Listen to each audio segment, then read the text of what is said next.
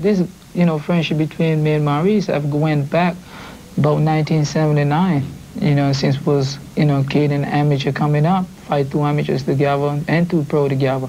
I couldn't even remember when we used to share the same bed as a pro and he sleep his head down. I sleep his head up. And, we used to do everything together. At one time, these two fighters shared the same management and the same trainer. Hey, what's up, guys? Hey, I want to share something with you guys that you never heard before. I want to tell you something that is very sad to me, you know what I mean, and disheartening. We can be inspired by words. We can be encouraged by words. We can, be renewed. So many powerful and wonderful things that can happen over the course of time due to words, due to the things that we speak. You understand? But I want to talk about someone in particular, two people in particular. One being a former world champion in the sport of boxing, a former two-time world champion in the sport of boxing, Maurice the Thin Man Blocker. All right. He fought some of the well-known fighters in the history of boxing, achieved success, came from poverty, made it to something. If you guys know boxing, you guys know his career. And if you don't, just look him up, Maurice Blocker. But what I wanted to talk about was Maurice, having the rise to fame and fall, just his moments of despair. A man who, made a way for his family, risked his life fighting. And, he fought a well-known Puerto Rican fighter by the name of Felix Trinidad back in 1993. And he lost to Felix Trinidad by KO. Face first, he was knocked out. He retired with a record of 36-4, I believe, with 24 knockouts, 25 knockouts.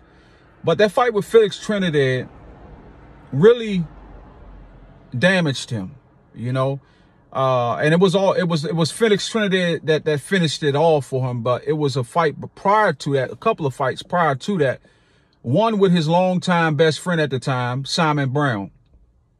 If you guys look up that fight, you'll see Simon Brown and Maurice exchange a lot of good, hard blows.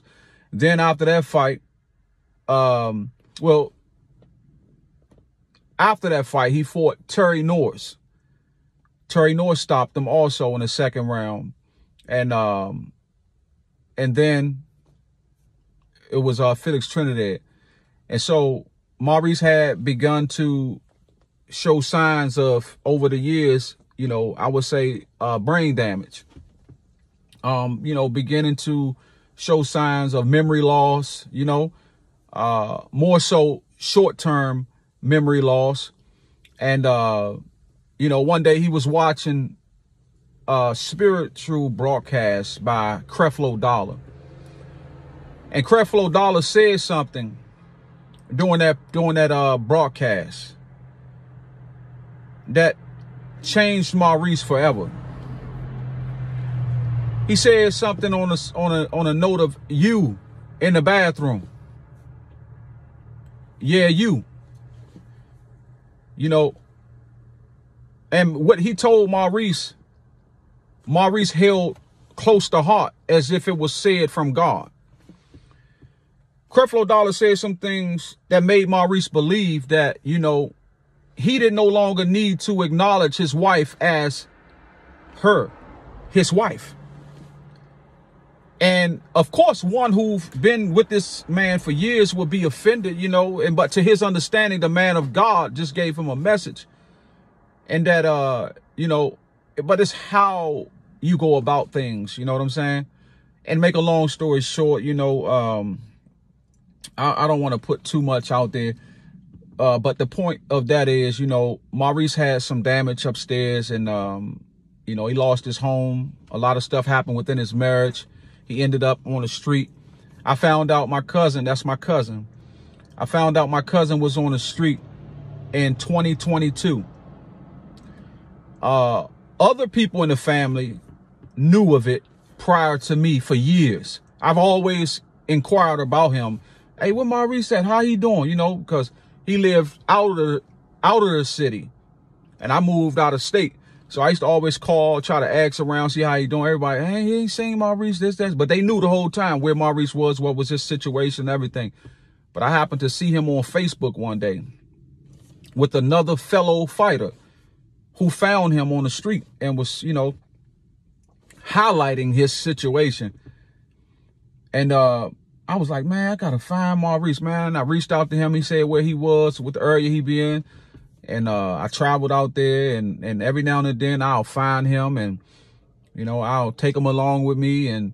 But in his mind, because of his long-term memory is good, he have memories that stick with him long-term that affiliates him where he last was and his peace, where he last had peace and happiness in the town, in the hometown of where he gained that stability. From boxing, his home was there, so he stays within that area.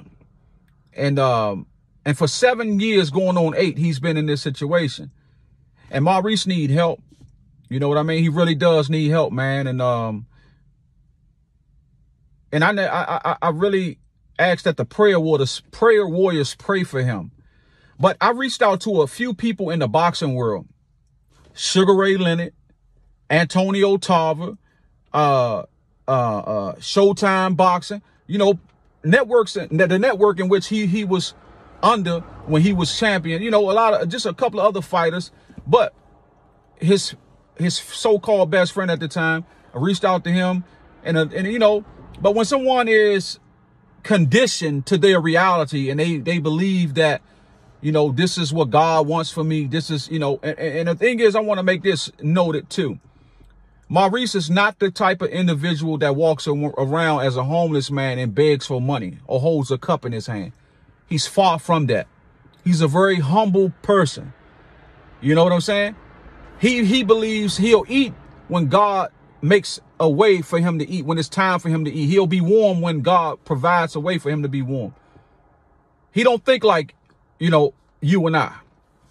His leg is swollen. The right leg is puffed up bad, you know, due to blood clots. And, you know, like I said, I've tried to get Maurice, you know, and bring him into shelter and try to, you know, let him wash up and stuff like that. But he quick to say he want to go back because he got some unfinished business to attend to. And he believed this is a journey that God has him on, because remember I told you he had a house and a home. But because of his mental state of mind, you know, his wife, of course, feeling though she making the best decision, you know, selling a home and, you know, and departing from that toxic situation that she felt was toxic at the time, with Maurice not necessarily being in his right state of mind, and him feeling as though he was forced out of his home, you know, because he bought the home with his boxing career's revenue. A lot of things that can stir one bitter, but he doesn't appear to be bitter, to be honest with you. You know, he truly believes from a message that he heard from Creflo Dollar that his mind was something that God had ordained for him, you know. And man, I you know, I would just say, you know, like, first of all, I would believe that, you know, he needs some medical attention, man. You know what I'm saying? Because his leg is swollen up, man, you know, and he walks around. I'm out here trying to, you know, as any other day that I had free time, I would come out my, you know, not out my way, but go wherever it is that I have to go look for him. And it ain't never on camera, you know, and trying to exploit him or show things and all like that. But, you know, because I looked up to him when I was coming up. When I was fighting, my inspiration was him, to become a fighter like he was, to be successful, to be a world champion, you know, and so on. And But I'll tell you guys stories about, you know, me and him and how I used to go over his house and stuff like that, and him being an inspiration to me and his father, my Uncle Sloan, you know. But Maurice needs, you know, he needs people out there that knew him and people that didn't know him, people who can be a blessing to Maurice, man. I would think that he don't have any identification on him when he walking around. You know, he forgets sometimes his clothes, his book bag, and, you know, I've given him clothes. Other people have given him clothes, you know, try to help him with things, you know, food at the time, you know, just to stay warm, and, you know, money if need be.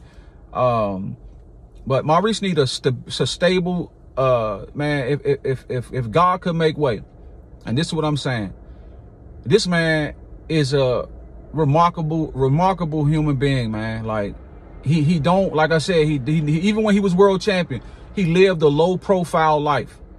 You know, it's a lot of things that I could say, but I don't want to come across as biased or distasteful towards his ex-wife or, you know, anyone else. You know what I'm saying?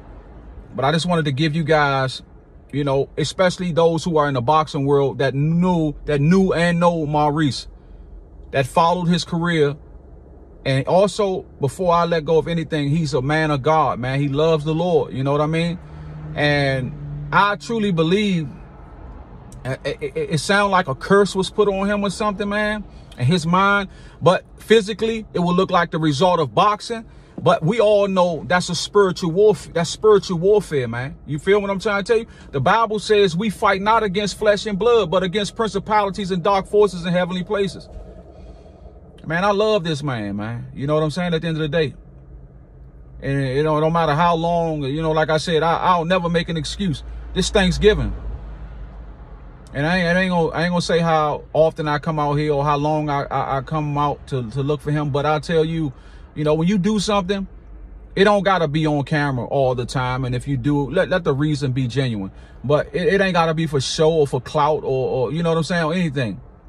But I just wanted to hopefully give a tad bit of his story, and there's someone out there that can possibly offer some help.